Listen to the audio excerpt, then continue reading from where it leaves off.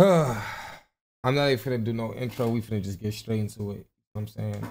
Um, I know you guys, some of you guys see the clip of what happened on stream and the situation that occurred in Toronto. So I'm about to just go ahead and just really just explain what really went on. All right. So first things first, a lot of people ask why were we even in Toronto? We were in Toronto to go to the Drake concert. We got front seats to go to the Drake concert, and we just wanted to see Drake because that's our favorite artist.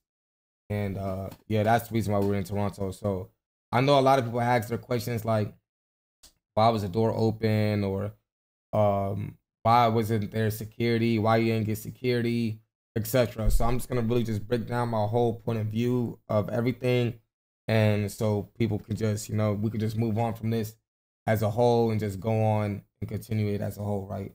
So as we touched down in Toronto, we're hanging with Cribaz, right? Cribaz is some of you guys know who Cribaz is. He works with a lot of streamers and YouTubers. Cribaz is supposed to be my person that could provide me content for the entire trip, other than the Drake concert. He was just there to provide content, right? So as we go, Cribaz initially tells us that, yo, I can reach this club hosting, show love to Toronto, bro. Like, Toronto doesn't really get no love out here. So if you could show love to the city, that could be a big thing for the city. Like, just show love and, tap in with the city, man. Cause, he was just basically telling us like city don't really get no love like that. And we really like love y'all and appreciate y'all. So I'm like, all right, bet. So I go to this club hosting. He introduced me to some people. Some of them were YouTubers, some of them were creators, you know what I'm saying? And some of the creators that were fans of me, they were just like, yo, you know how much we fuck with y'all here in Toronto, blah, blah, blah. So, I'm excited, every time somebody's a YouTuber or creator, it brings me back to a point in my career or a point in my life where I wasn't appreciated or loved. And I know how it feels to meet, you know what I'm saying, your idol or somebody who you're inspired by. So I love showing love to creators and YouTubers. So that's just one thing that I always had for me as a heart and mind. And, maybe it backfired on me. Who knows? But after that happens, we go to the club, we turn up at the club, um, we hang out, go get food. After that, we go home. Next day goes by, we start up the stream, right?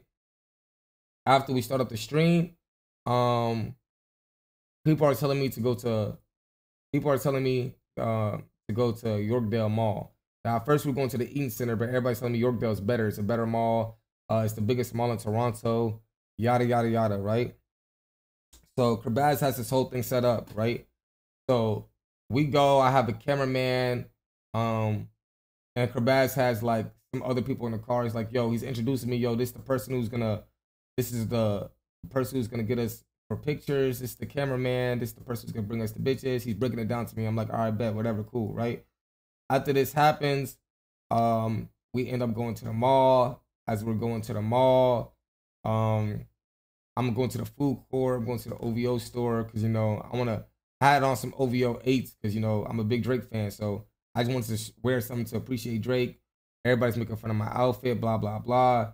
So I change my shoes and I go get some Air Forces. Right now, this is where everything happens at. So let's actually break this down. Right, boom. After this happens, a YouTuber appears, right?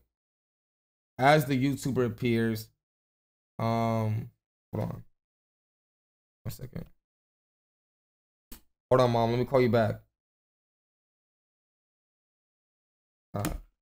As the YouTuber appears, he's like, yo, Bass introducing me to him. He's like, yo, this is the person that's bringing us the bitches, yada yada yada. He's like, yo, bro, you mind if I get you for this vlog, blah blah blah. I'm like, yes, I'm showing him love on this vlog. He's like, yo, I need you to rate these things, yada yada yada, this, that, and the third. Right? We end up meeting one of the girls inside the mall. You know what I'm saying? She's very friendly, yada yada yada. I fuck with her. He said there's 2 more girls supposed to be coming to the mall, but they're appearing late. Now, that could be an indicator they're appearing late. You know what I'm saying? Okay, whatever. Just let them know when they here. They here. They get in, they hop in a Sprinter, we close the door, we off to the Drake concert. So after we're off to the Drake concert, I'm talking to this girl, blah, blah, blah. You know what I'm saying? The other 2 girls in the car, they're kind of quiet and shy, right? Now, Here's the thing. Let's just continue with the story. I'll go back to it afterwards, right? They're kind of quiet and shy. Now, mind you, the Drake concert from Yorkdale was far as fuck. It was like an hour, 30 to 40 minutes. Like, it was a long drive. Anybody who was in the stream, they'll tell you that drive was a super long drive. You see what I'm saying? As we're in the car, I'm like, what, like, bro, like, the chat's like, bro, I should have got some liquor or something to turn them up. So I'm like, I tell my driver, now, I want you guys to really listen so you can follow along with the story. I tell my driver, I said, stop at the nearest liquor store, right? Didn't say a location, didn't say an address. I just said, stop at the nearest liquor store, right? Unless anybody in the stream could find any details, whatever, cool. I'm telling them, stop at the nearest liquor store, right? Cap and Kabaz, they go inside the liquor store to get the bottles, right? They were like, yo, why we only getting one bottle? We should get 2 bottles, right? That's what the YouTuber said. The YouTuber also was like, oh, I have a friend who could bring us a bottle. Keep this in mind. He's like, I got a friend who could bring us a bottle. He won't even charge y'all. I said, well, where's he at? He can meet us at the show. You know what I'm saying? But I'm not thinking anything of it. You feel me? And I don't want to blame anybody or let people make accusations or whatever the case may be. I just want you to follow along with the story. You know what I'm saying? So after this happens, one of the girls is like, I'm finna use the restroom. One of the guys in the Sprinter was like, I'm finna grab another bottle. Now, the other girls are like, oh, now I gotta use the restroom too. So 4 people hop out of the Sprinter, right? There's 4 people who hop out of the Sprinter. After 4 people hop out of the Sprinter, the door is wide open because people are going in and out the Sprinter. You know what I'm saying? We don't know when niggas is coming back, blah, blah, blah. Should that door have been shut? Absolutely, right?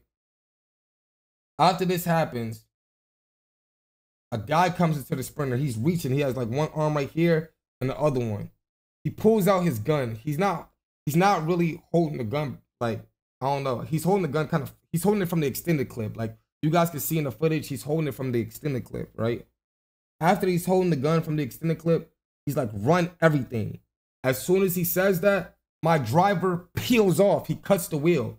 That's why in the clip, you could see me, I dropped the phone. That's how hard my driver peels off. I'm like, oh shit. Everybody in the car is rolling, like they tumbling and shit, right? My homeboy, Cap rolls out the Sprinter. The person with the gun is still inside of the Sprinter. You see what I'm saying? As the person with the gun is still inside of the Sprinter, Kabaz jumps behind him and Kabaz ends up jumping out the Sprinter. So now it's me, the 2 other guys that's in the Sprinter, and the gunman, right? After this happens, he sees that Cap is out the car. He now directly points the gun towards me, right? As soon as he points the gun towards me, boom! I don't know what my driver hit. It felt like a speed bump or something. The car is moving in motion. Boom! He hits the speed bump. Everybody's all like tumbling and shifting over and shit again. The gunman drops his gun. He drops his gun. After he drops his gun, thank God, the gun fell out the Sprinter. As the gun falls out the Sprinter, he's still in the car, but he's kind of like nervous. He's looking like left, right, like, oh shit. You see what I'm saying? He jumps out the Sprinter. As he jumps out the Sprinter, the car like comes down suddenly to a stop. I'm like, hell no. Close the door. Cause remember, he just dropped his gun. So I'm thinking he's gonna pick the gun up and try to, you know what I'm saying, run back to the Sprinter or something. I'm like, close the door, and pull off. Close the door, pull off. So I'm telling my driver, I'm like, go, go, go. We're not stopping this car for shit. Go. As that happened, he closes the door. Now, mind you, this is all in like a 60-second time span. Cap and Kabaz, they been out the vehicle. So I'm thinking that they had a head start to take off, right?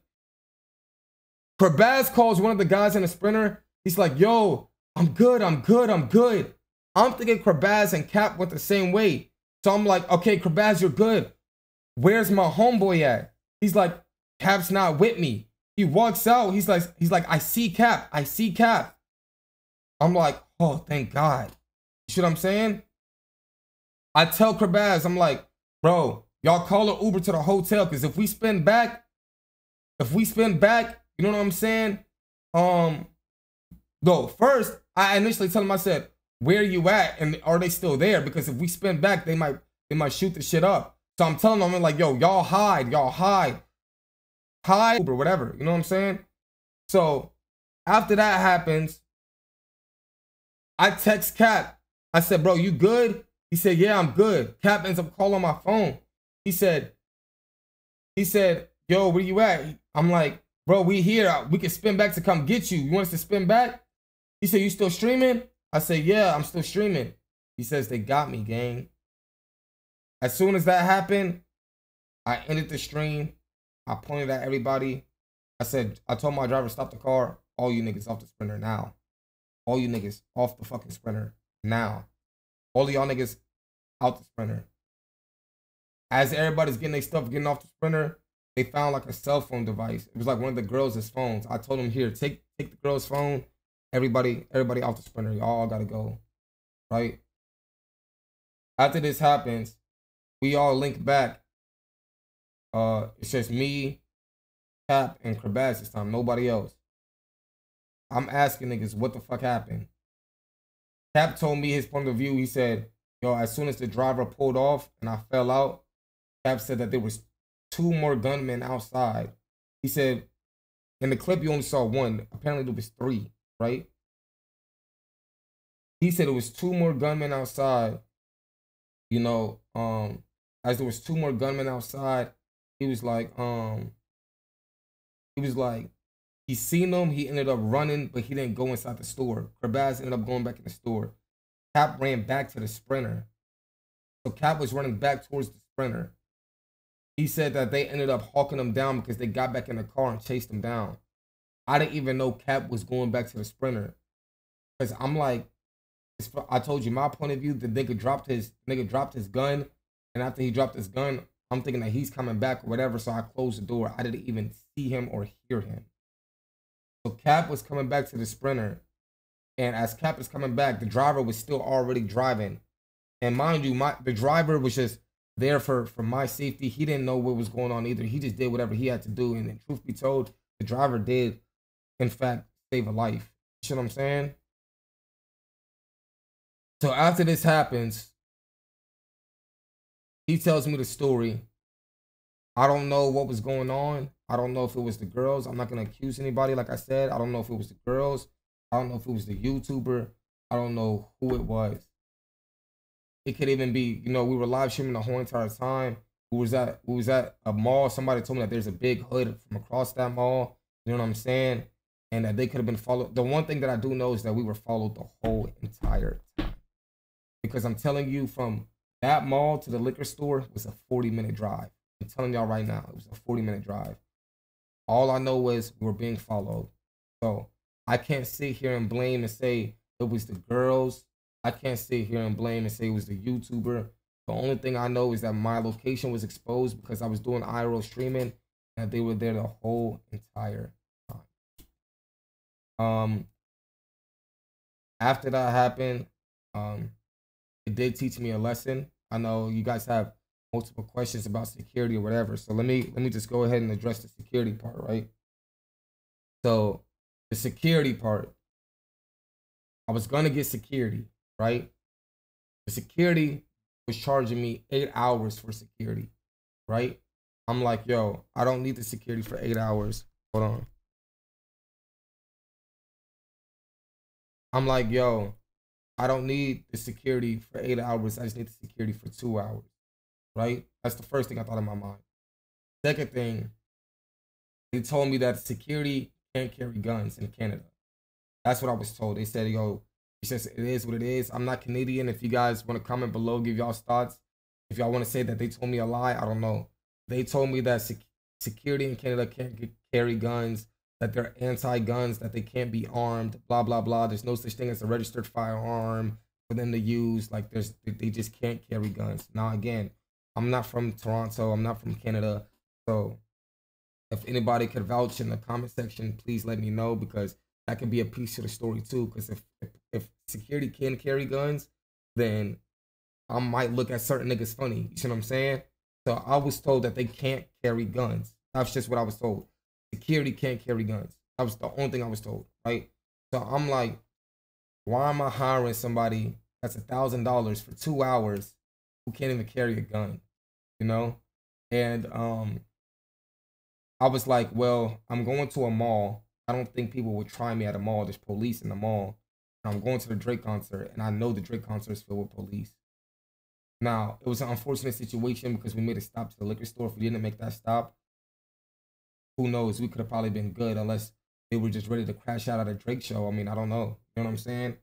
But I I I'm really just hurt about this situation. I apologize to Cap. This incident has a similar incident like this has happened before. I never want to speak about the LA story, but a situation like this was close in the LA story. Um, I've been shot at before. I've had gunplay towards me before, and in every single situation I prevailed. Thank God. You know what I'm saying? In every single situation I prevailed. Thank God. And I'm using this as a lesson. From now on, someone told me the most knowledgeable thing ever, and someone told me hours and minutes of discomfort is not worth your life. Get security. And from now on, I will be getting security. Two big ass armed security. Um, this is, like I said, this is not the first time it's happened. It's probably the third time it's happened to me. And in every single way, shape, or form, I prevailed. And it's just because of me thinking that it's not gonna happen right here. There's no way it can happen right here. It's me just thinking that, you know. And like I said, little hours and minutes of discomfort could really cause you your life. And like I said before, uh, for all my supporters, you guys don't have to harass the girls. You guys don't have to whatever. Just leave the situation alone. You know what I'm saying? It is what it is. It happened. It's over with. You know what I'm saying?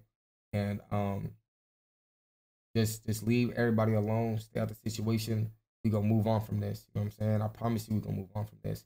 And it all started with just me trying to show Toronto love and trying to show Canada love. Made me just think about certain things like, yo, I'm gonna have to just start saying no to pictures.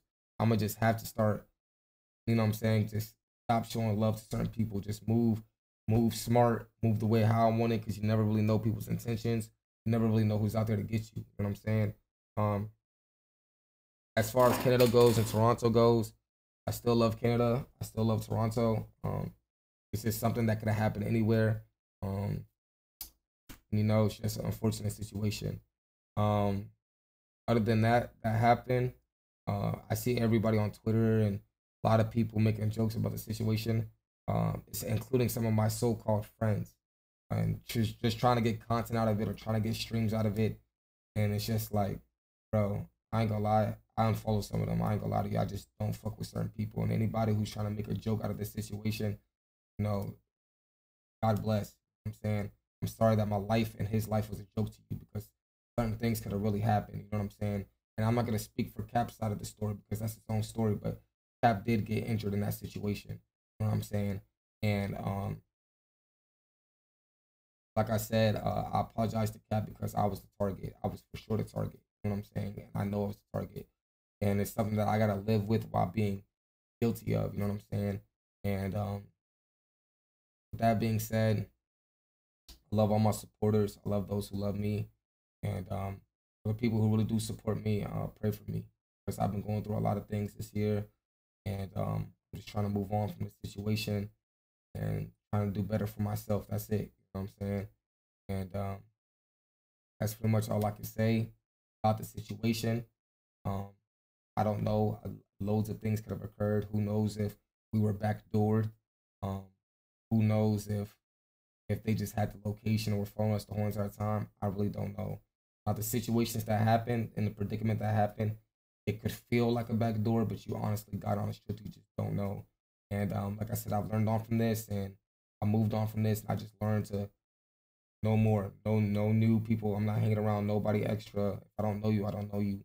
You know what I'm saying? And this could just happen in any type of situation. Even people in the industry, could backdoor you.